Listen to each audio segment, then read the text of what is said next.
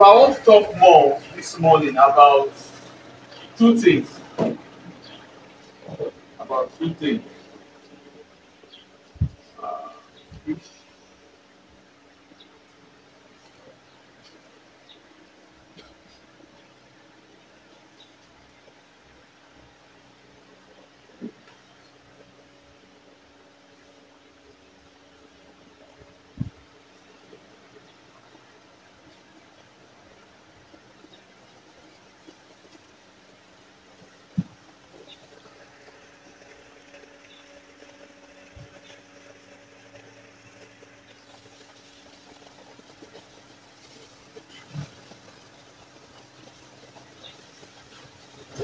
so it's important to know how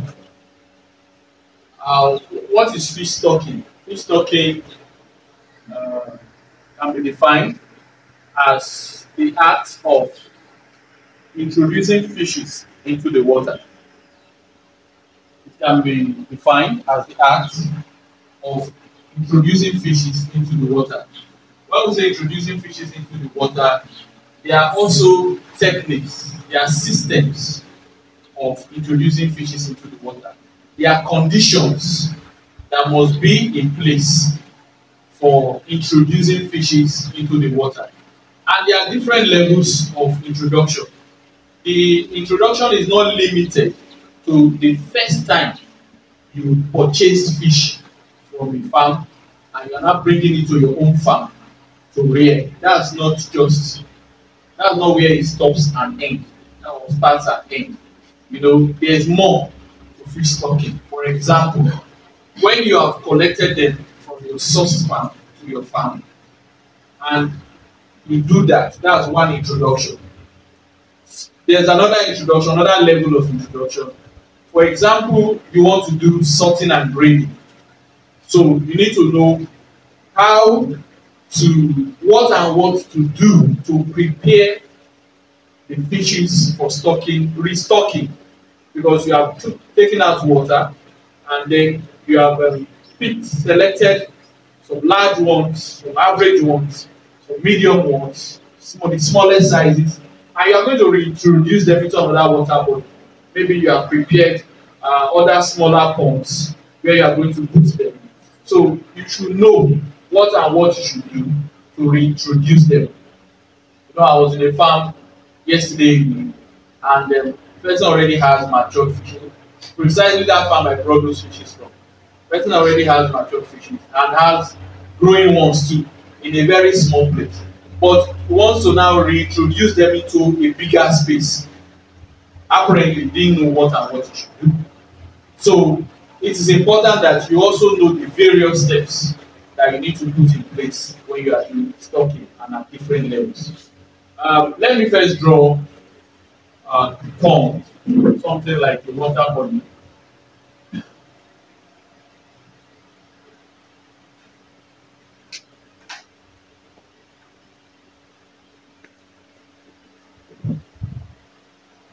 Okay. All right.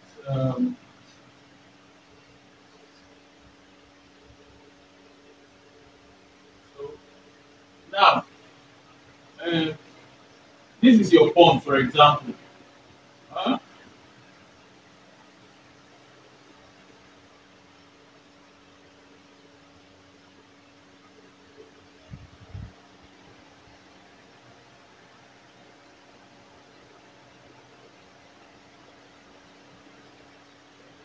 there is this is important for stocking. Thank you. This is important for stocking. Your water level, for example, you are bringing fish from farm A to your own farm. You are bringing fish from farm A to your own farm. You should have prepared your pond and have at least 3 feet water level. 3 feet water level in your pond already. This could also be 2-3 days before the set date of bringing in the fishes. So I saw one farmer's experience.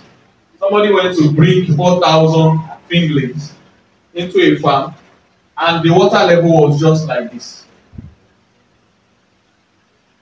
Maybe it was hoping that maybe when light comes or something, it will fill up the water later. But I think he did this maybe in the evening prior to the day before. By the next day, maybe water had not come. And sun was out. Not one fingerling survived. The 4,000 died. Why? The temperature of the day on the water can make your normal temperature water become hot, and it can make eba under the sun. Depend on your location. Like when I was in Kaduna, sometimes temperature could be as high as 43 degrees Celsius. That one is too much safe to cause harm. 43 degrees, could be 40, could be 38, could be 37, maybe just very hot that day. But when you have your water level up to 3 feet, then it can absorb the heat no matter the temperature. The fishes will have enough space to cool off below your pond. I believe we understand, we are getting what I'm explaining. So your water level is important. Don't just say, they didn't tell me, oh, I don't know, this, that. You have an excuse for why you fail. That's why I'm explaining this now. So he lost not one, survived. If you see the scenario, it was horrible. So it is important that you prepare. It could even be, it may not be like I said, that you are just bringing in the fish. The fishes should have been with you for a while. Like yesterday evening where I was there, the pond he was going to transfer the fish to, he had not even washed it. Neither has he even put a drop of water in. And I said, if while you have drained this water now, where the fishes are in currently, and you discover that something happened, gen went bad, the water source, something happened, something can happen, pipe can break, anything can happen, and there is no water in the new pond where you are transferring fishes, and the current one where you had your fish with water, you are draining it. So it's important to mention that when you are doing transfer, the water body or pond that you are transferring to, you should have prepared it beforehand. Don't say when I do this one, prepare. And when you are preparing, at least your water level should be 3 feet. Again, you don't fill your pond. You don't fill your pond to the brim. That's to the end here. You have to leave another 1 foot between the level of the water to the edge of the pond. Why? Your fish can jump out if the water level is full. So there's what we call overflow that you need to put here. Why? In case it rains, if the rain is so heavy, maybe sometimes 2 days rain, 3 days rain, and your water was like this before, it will fill it up to this point. But when you have an overflow, if it gets up to that point, it will start coming and it will stop going up. Do we understand? These things, they can be small, but it will mess you up when you don't take it into cognizance to get them prepared. Another thing is that your fishes can get to that level and jump out, and of course you didn't expect that will happen. So before that time, you just discover that maybe like 10 fishes, 15, 20, it could be more depending on how many fish you have in the pond, well, on the ground. And maybe that day you didn't come out early, or you are told somebody to feed fish. Even the fish come, I don't think they will stay by the side of the pond. They will crawl. Fishes can move a long distance crawling. That's a pond can be here, and you will meet the fish by Imo River. That far, they can go that far. especially if it's a slopy land or it's muddy, just rained, they will even move faster. So all these things are important for restocking when you are moving fish from one place to the other. Now, also, there is a filter at this bottom level here. This filter has a valve to control the outlet of water. Then at this point, it is perforated. You have small holes to allow passage of water from here. If you don't put a filter and it's properly locked, depending on the size of your fish. For example, if it is fingerling fish, when you bring in fingerlings, you have to put a net. You put net around these perforated pipes with rubber band to support it, to ensure that your small fish cannot swim out of the perforated pond. As a matter of fact, at that tender age, at fingerling stage, very small, you may want to drain water here, and the pressure from your valve can even trap some fish here and even kill them. So it's also important that when you know the size, if they are fingerling stage, you should have a net strap here that will prevent, to reduce the pressure from trapping them. Again, there are different types of filters. If you have fingerling filters, the perforation should be smaller. Just very small. Because even if you put a net and the perforation is not small, the pressure will also trap your little fingerlings. But when you have juveniles, your filter can be, a little bit bigger. And of course, that also goes for then some adult filters. Those ones could be really big. So these are all important. What are we talking about? We are talking about reducing casualties, reducing unforeseen circumstances in your farm. So this will help you first from your fishes not escaping from this pond. For example, you use a subadult filter for fingerlings. Anytime you are draining water, know you are sending fish to the river or any maybe pond, lake, whatever that is closest to you. So you can't use some adult filters for fingerlings in your pond and there must be disaster, something wrong, because you are not putting the right bags in the right holes. So we have to take note of this. I think that's about what I want to mention about this. Then I can move on. Now, there's what we call community involvement.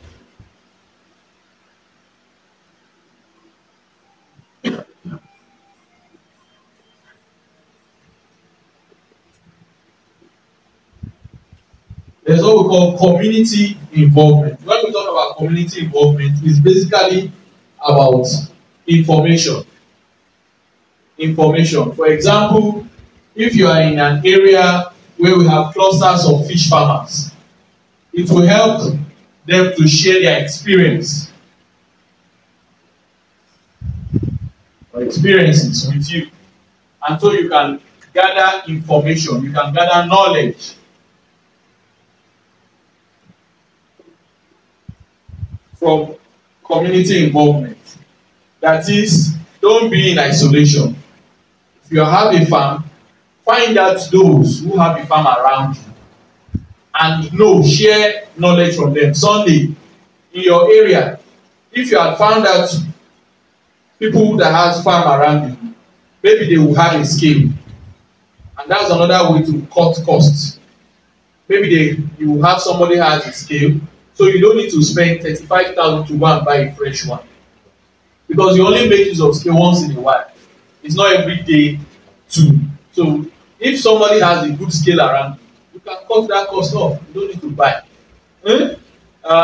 For example, you want to sell, and then the farmers around you know people who buy at a better rate. They know retail buyers that buy regularly and buy at a better rate. So instead of you selling at 1,008, 1,900 per kilo, you may have somebody who is ready to buy at 2,200, 2,500. Maybe they are coming from a very far distance and they are buying at a better rate. So information is important. Let's have a network of people who are doing fish farming around your area. It will help. It will help you. Then also we have what we also call government agency. Let the government, the fishery departments, your local government, state government know. There are platforms where you can register your farm and all that, so that when they are distributing implements, you will know that stuff like this is going on, and then you can partake of it. Are we together? So it's important to let these bodies know what you are doing. It will give you good knowledge. When information is being passed across, you won't be in isolation. You will know what is happening per time. Then monitoring.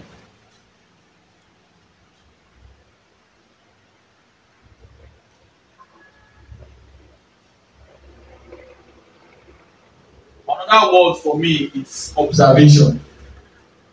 When you observe very well, it will help manage the fishes that you have stored. When you monitor very well, you are very observant. Fish is all about observation. When you are very observant, it will help you to manage plus, minus, losses, gains.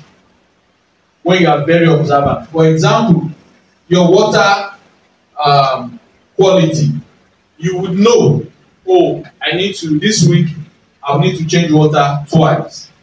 Next week, 3 times. From your observation, you will know when you ought to do what ought to be done. You also observe their survival rate. You will know when there is any troubleshooting as a result of your observation. You will know when trouble is likely to is cooking. You will know, you will foresee it, and you can forestall it. For example, if there's supposed to be an outbreak and you notice 1 or 2 fishes with irregularities, for example, their swimming pattern changed. The way they usually swim is no longer, and there's one fish that just jumping, what's happening? If you did not observe, there will be an outbreak from 1 to 10, from 10 to 100. But when you are observant, you take out, say, 20, 30 minutes every day. Stand, especially when you want to feed. You stand, don't just, I know it's 3 cups a day. Bam, bam, bam, you just turn your back. You want to go and do other things. It's common, people do it a lot. But find out a time that is most convenient for you and dedicate to it. And one thing about fish, which I trust, is that your fish they know when you are interested in them. They are living organisms. You may find it funny, but they know when you are really interested.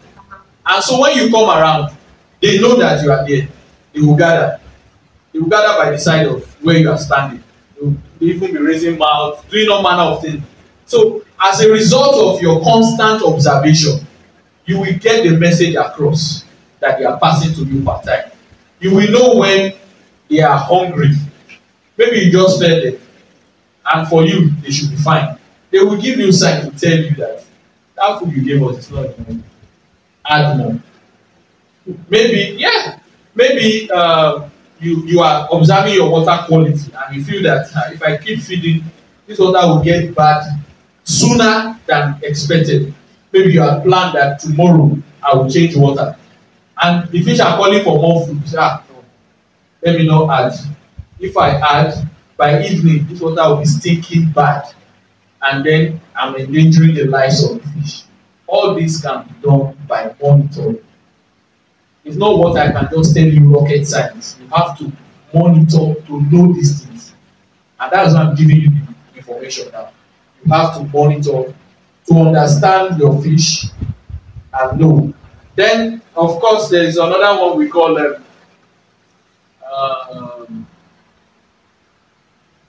stocking itself.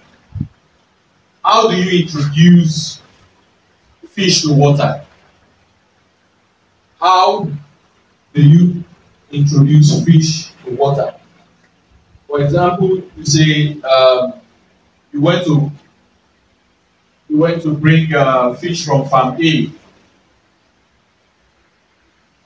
to farm B. So how do you go about it? Of course, you are not going to. You have to have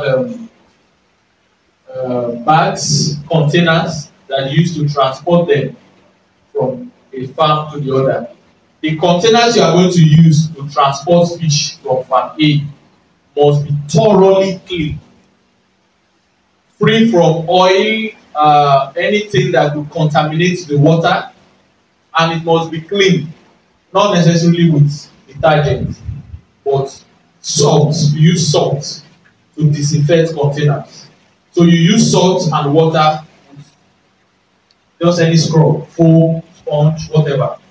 Salt is a disinfectant that we use to ensure that surfaces are clean and free from any infection and whatever that can be harmful to the fishes. So you use a bit of salt, just your normal regular table salt and water. Then of course I have explained that you need to prepare your water that you are going to transport the fish into or transfer the fishes into. And then when you are about to turn the fish into the water, you don't turn the fishes from the container as if you are turning oil from one gallon to the other, or you are turning fuel from one. There's what we call gradual introduction. For example, this is your pond. Of course, I've mentioned before, the water level is up to this point. So this is your container with fish from the said farm. When you get to your pond, you take this container and you immerse it into this water with the fish inside. With the fish inside, you carry it and drop it inside the pond, that the water level will cover the surface of the container. Now when you have done that, the water here will enter this container and overflow out. Then you can now tilt the container a bit to this position now, and you keep tilting it till it's at least 90 degrees. That way, there's what we call osmotic shock. The fishes will not be shocked by the new water that they are being introduced to. So the water with which you transported them is still inside the container when you put it into the new water body. And it is this one, by submerging it, this water here has entered this one already. So it is not a swift change. So it's a gradual change from the temperature of the water you have brought them in to the new one. And so they will gradually swim out. Then you now start raising the bottom of this container when it has been submerged till it is everything inside the fish is completely out. So it is not a system of you are turning water, you just bend it up like this, blah blah blah blah. No, it will you will lose some fish like that. You will lose some fish like that. So just do it the way I've explained. Gradual introduction, you immerse the container and tilt it, then you allow them to swim out, because of course that container you brought them with has an opening for air. So you allow them to, you open it more depending on the opening it has, then you allow them to swim out and just help them gradually into the water. That way you would, the survival rate would be more. That way survival rate will be more. Then of course this is for mostly any of the system, whether it is cage, whether it is your concrete pond, tarpaulin pond, whatever it is. Even in your earthen pond you can do same. Even in your earthen pond you can do same. So I think that's for that. So your water temperature, I mentioned just now that it's important that you check your water temperature from the new ones you are bringing in to the old ones. So if you know, one thing about fish family is that if you follow the procedures without trying to be a Superman or you want to invent something new, you will naturally not have issues at all. You won't have issues. But when you want to do something new, there are conditions, there are consequences for that action you are taking, and you must be sure that you have checked all the parameters and you won't have any problem before you carry out something new. For example, if this water is not up to 3 feet that you are introducing these species into, you are likely going to, I don't know, maybe it's a sunny day, I don't know the time of the day you are introducing these species. There are different conditions. So let's just work with what I've explained, and I think as you become more professional in your practice, you will know how to go along.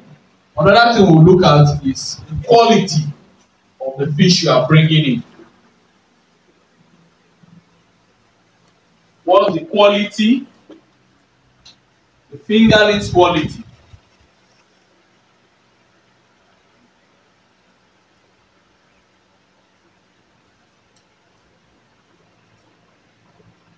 Number one, their health. How healthy are they? How active?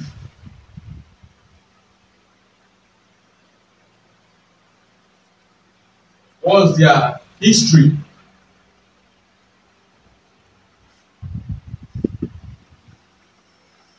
These are good factors.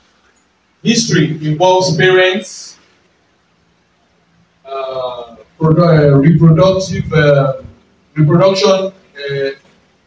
history involves also their age. How old are they? And you must trust to deal with a good hatchery house, because some of them are not sincere. They may sell fishes that are sick to you. So are they disease free?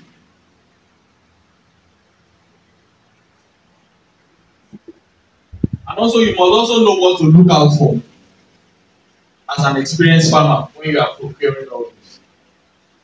So don't just go with one eye, have a second eye. Let somebody who is more experienced than you are help you to look at this. Another thing is there are appropriate sizes. When we say appropriate sizes, we are talking about regular sizes. You shouldn't have, from inception as you are introducing them, you shouldn't have very big ones mixed with average sizes, mixed with very small sizes. You are going to have increased rate of cannibalism. They will cannibalize on each other very well because the sizes are not appropriate. there's too many variation in the sizes. So that will help to curtail the percentage of cannibalism you will have if they are more of same sizes. But when you have disparity in the sizes, you bought 1,000 fishes, 200 are very big, 500 are very small, another 100 are giant size, and you mix them all together. At the end of that, within 1 month, your 1,000 fish will be like 400 or 500, and it's not because they died, they cannibalize on each other, because your sizes at the start, at the word go, was inappropriate. You had too many inappropriate sizes in your store. You should watch out for that. Don't say they are doing you a favor. I might meet some big ones join am. No, that guy is just trying to sell.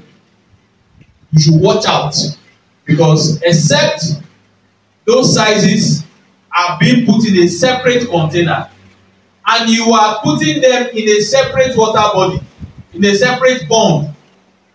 But if you are putting everything, you took them from separate containers from the farm and you are coming to introduce them into one particular pond, it's not good. They are going to cannibalize. Fishes eat each other. You don't need rocket science to know. Fishes eat each other. So it is best when same sizes can compete for food, compete for space equally. When you put a giant and a dwarf in the same space, you are not giving them the same level field to compete. I hope we understand the importance of all these little things. So appropriate sizes.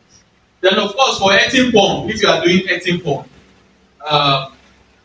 stocking timing is typical in the raining season, where you can have fresh water being replenished from the rain. For eating pond, the best time to stock your fishes from eating pond is during the raining season, not during dry season. For eating pond, it is best to stock your fishes during the raining season, where the rain can also contribute to the water and the water body generally in that environment for eating pond. And I hope we know now. I've explained what eating pond is before, so I don't have to go over that. Now, stocking density. There are two sides to stocking density. There are two sides to stocking density. One of the sides is that if you overstock,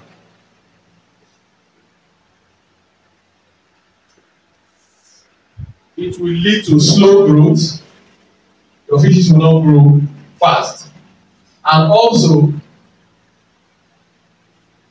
when you overstock, there is more tendency for outbreak of diseases and difficult for you to control when you overstock.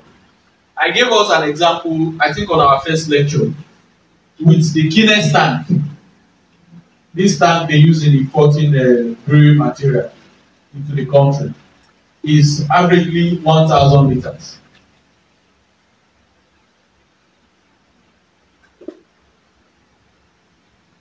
So, and I said that day that this is about stocking now. I said that day that I would, if I was to stock, I would not be stocking more than 75 fishes.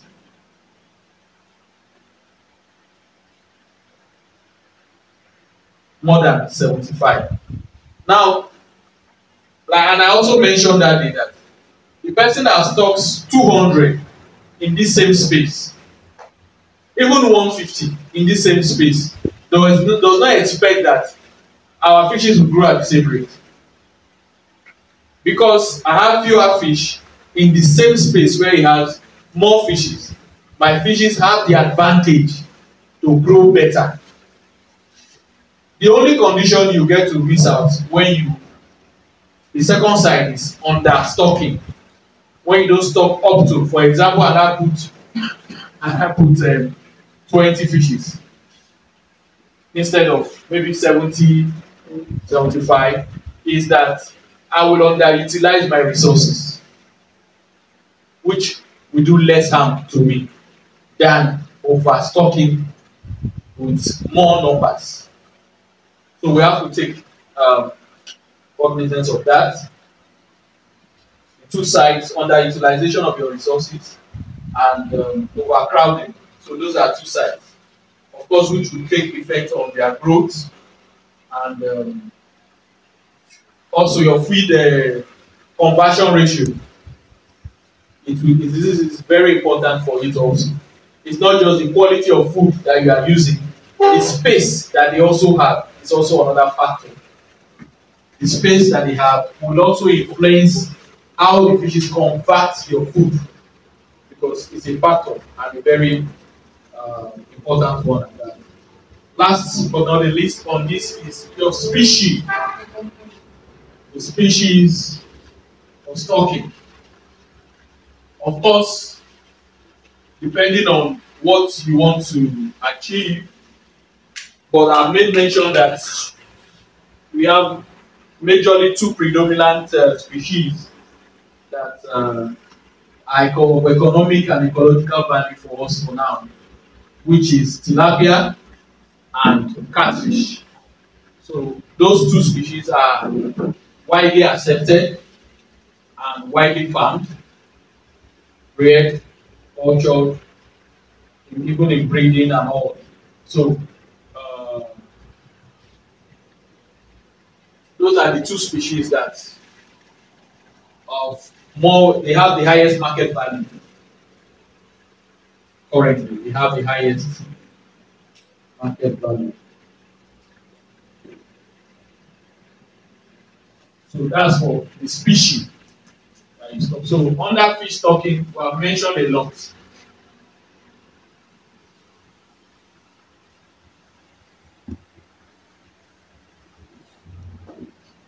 Now, I will also lay another emphasis on water.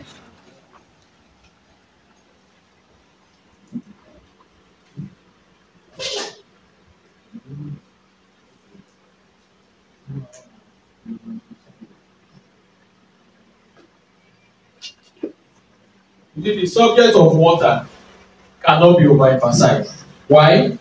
Because as long as fish farming is concerned, everything has to do with water. So the more knowledge you have about water, the better you can manage your fish farm. The more knowledge you have about water, the better you can manage your fish farm. One of the factors we can look at is also periodic water exchange.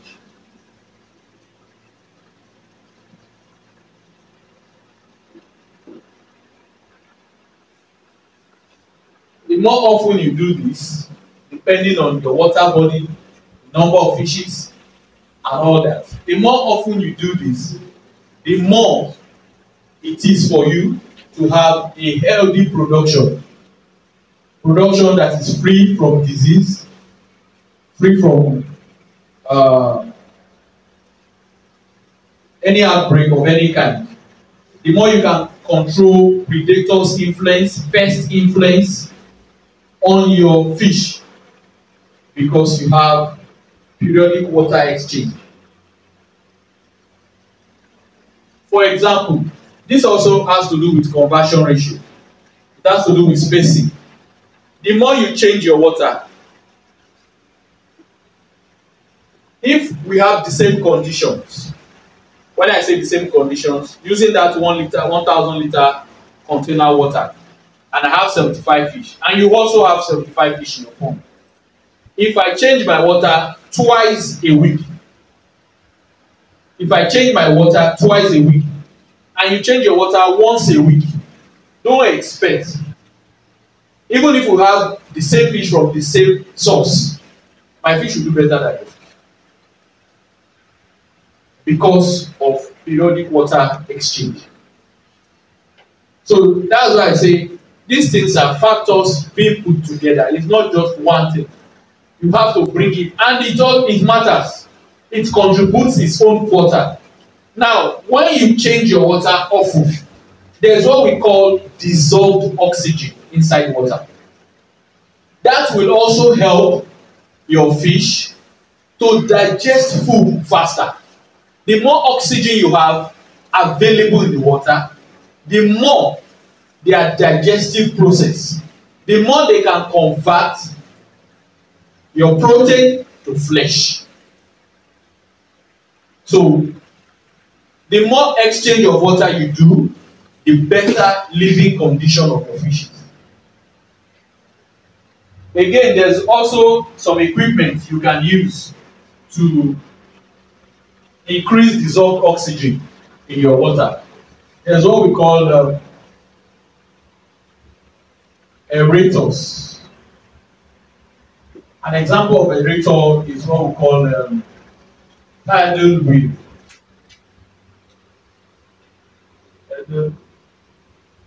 Paddle wheel.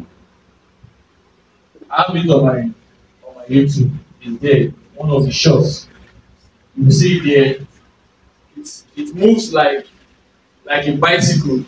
It floats on the water, and it has a paddle that rotates on the water. So as it's rotating, it's causing bubbles, and as it causes bubbles, it brings about more dissolved oxygen in the water. So you can check it out on YouTube. There. You see it. It's just floating on the water, and it's rotating, causing splashes of water and increasing dissolved oxygen in the water. There's also what you call aerators. They are equipment that pump air, and they have attached with it what we call air stone. Rough edges made of stone. So there's air being pumped from an equipment. Electricity or solar, whatever. Then air is being pumped here, and this creates bubbles in the water. This also helps to add more dissolved oxygen in the water. Of course, you have to use maybe solar, maybe electricity, whatever is best for you. Of course, anything with solar is better for now. To reduce the operating costs. So that can also your poor water management, of course, will expose you. You know, I made an instance the other day that in us there are, should I say, diseases, infections, bacterial, viral infections in our body, but they will not come out until we are stressed. I mentioned it in one of our lectures. They will not come out until they are stressed. And what causes stress in fish? One of the causes is poor water management.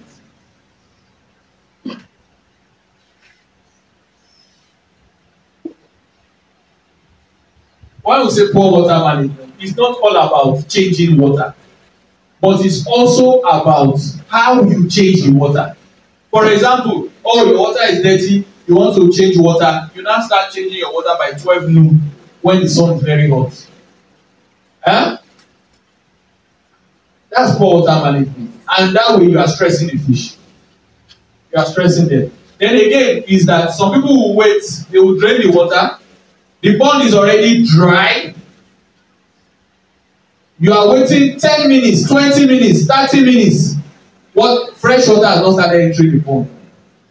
Then you now go and drink the water. You have already stressed the fish. And forget that you have changed the water. You have stressed them. And of course, you can start having casualties as a result of that stress that you have given to them. Yes, you have done something good. You have changed the water. But how did you do it? Your method of changing water has brought stress to the fish. So definitely, as a result of that stress, you can now see that somebody who had malaria in the system, because of that stress, now comes down with malaria. Normally, he would have been able to go about his business of the day without coming down.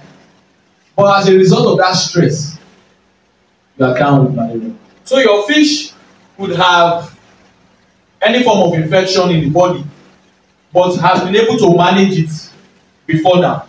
But immediately you stress them by anything, any of the good thing you are doing to them, you have stressed them. Okay, let's take for example you are feeding now, and while you are feeding,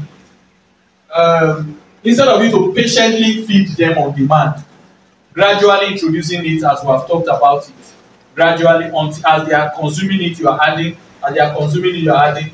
You just got there, took 2 bowls of whatever you are using to measure and pour it on the water.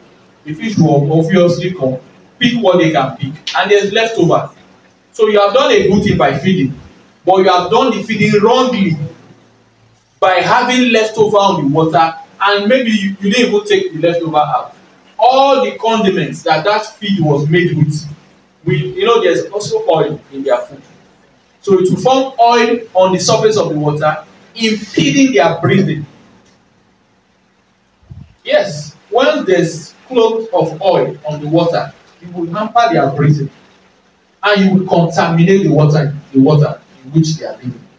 So that way, you have done something good, but in a wrong way, and that will affect your fish. So it is important that you know anything that has to do with your water, you have a proper management of your water. Of course, this will also prevent any outbreak, because fish will do well without having any issue from day one to when you sell.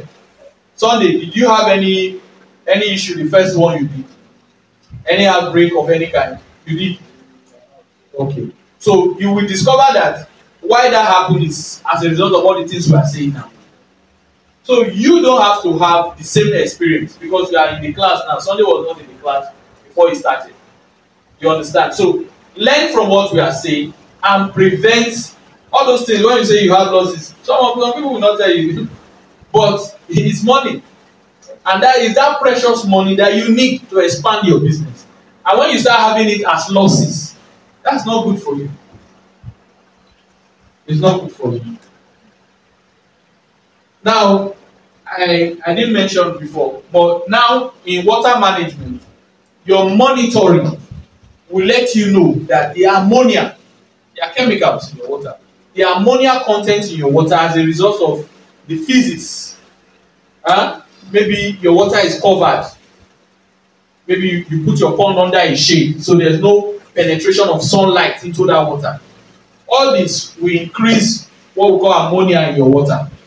And if you are not monitoring it well, ammonia would impede their breathing, will make the water polluted, and then they will be scrambling for air. You see the water brownish. You see the water, this happens a lot, especially in controlled ponds, concrete ponds, tarpaulin ponds, plastic ponds. It happens mostly because you have limited water in all those environments. But it will rarely happen in earthen pond. But the only reason why it will happen in earthen pond is when you have overstocked the pond. For example, we're in a pond opposite the farm where we are trying to maintain some pond. And I asked them how many fish can be in this pond, and they gave me a number and I said, what is it? Calm down. That you see a big space, it does not just mean that's how you stock the place. You do what you give some levity. Even if you know that 20,000 can stay here, first of all, how much do you have to train your fish, to rear your fish? Do you have the budget for 20,000? That a pond can take 20,000 does not mean you throw in 20,000 inside. your budget. Do you have money for 20,000? How much will it cost to raise 1,000 for 6 months? Do you understand? How much will it cost to raise 1,000? So if you say a butter body of that can take 20,000, the first thing that will come to your mind is not the 20,000 fish that you can put inside there, because it's very cheap to buy it and put there. But what should come to your heart first is how much will it cost me to rear that 20,000? So by the time you have checked your budget, maybe it's 5,000 you can actually stock. Do that.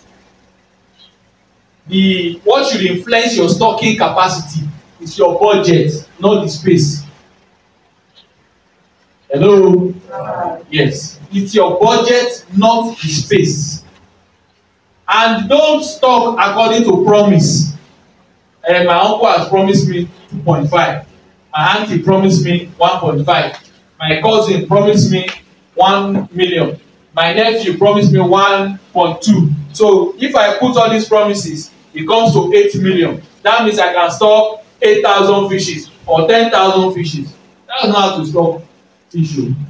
If they promised you 10 million altogether, the one that has come to your hand, that's the one you use to plan. Not the one that is hanging in the sky. You say, go ahead, go ahead. Hey, the pond you have, how many fish can you stock? Okay.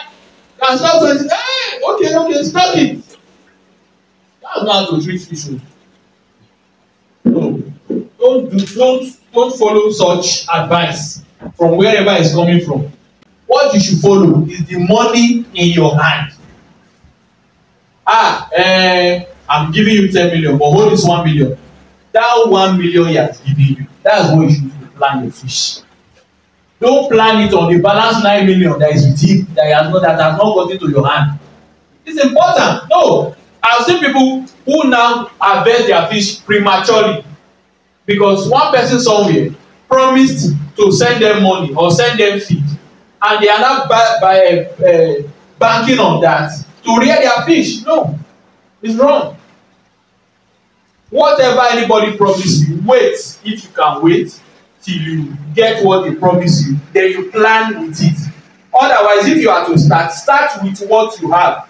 What you can now do is that when those other promises come, create another pond and stock according to what you have. For example, if the money comes 2 million, let's even assume that they will fulfill their promise. 1 million, this is 6 million. If this one is at hand, plan with this. If you have one pond that can take, say, 2,500 fishes, and you have looked at it that this 2 million will be enough for you, stop this. Are we getting it? These are things that have happened to people before. Don't allow it to happen to you. Now, when this man comes, assuming the money comes, when this another 2 million comes, it now becomes at hand. Then, if you don't have another pond, with the money they have given you, plan for a pond. And after planning for the pond, maybe it even came 2 months apart. You will see that you cannot come and add new juveniles to this one, because by that time they have gotten to sub-adults. So with this new money with you, plan a pond if you don't have. After you have planned the pond, you will know, okay, I have maybe 1.5 left with me because you didn't have pond before. Then with that 1.5, you now plan how many fish can I stock with this. Don't start that, oh, I am expecting 6 million.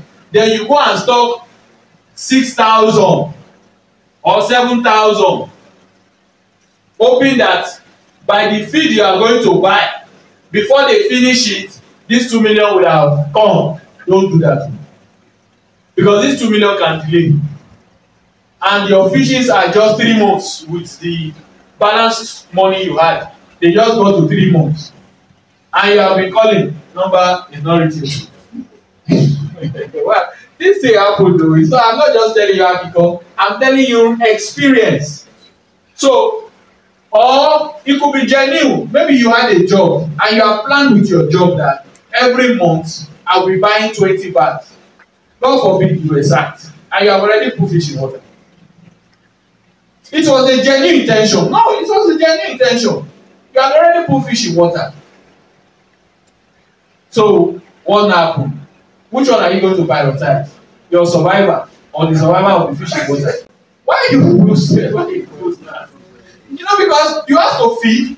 Maybe you have a family, you have children going to school, you have bills to pay, you have house rent, you have those things. And it's important.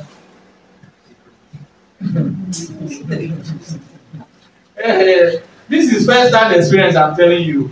So plan with the money at hand. If you are expecting to save first. There will be always market for fish. It's not running away. It's not running away. Save first. Because even when you are planning to use your salary, unforeseen circumstances can happen. You can get sick. You can get anything can happen. Oh, or it's not even you. Somebody close to you, they say, ah, my papa has died. Burial is 3 weeks time. So are you going to go and buy fish food? And you will not bury your father. No, it happens. It happens. And then fish that you have projected, they will get to 2 kg, 1.5 kg before I sell. You discover that you now start begging market to me. Please, what's the problem? Everybody now know your problem because you are already fish. So we can avoid that. Plan with what you have. Don't plan from abstract. Plan with what is at hand. Then of course our water source could be pond, lakes, rivers, and boreholes. You know, if you put all these things together, you will see that it is important that there is no point that is not relevant. There is no point that is not relevant. But having put them together, you will not become a professional.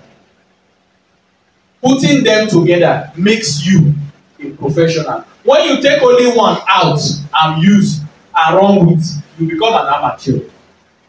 Somebody who is not knowledgeable in that field. But if you put these things together, you will be sound. Even if you come to talk, you should be at the end of this lecture, you should be able to give lectures. Even if you don't have experience, but you should be able to give the lecture. And of course, we will still have practicals as we go on. I told you we do fish breeding, and you will see fishes. We'll do more practical classes. So you will have even the experience as well. So you should be able to dish out this knowledge that you have received. That's why I'm not bombarding you at a time with so much. I just do a summary of what I know you can assimilate, and I just give it to you per time. But if you put every factor together, you should be a champion. I'm telling you, you should be a champion.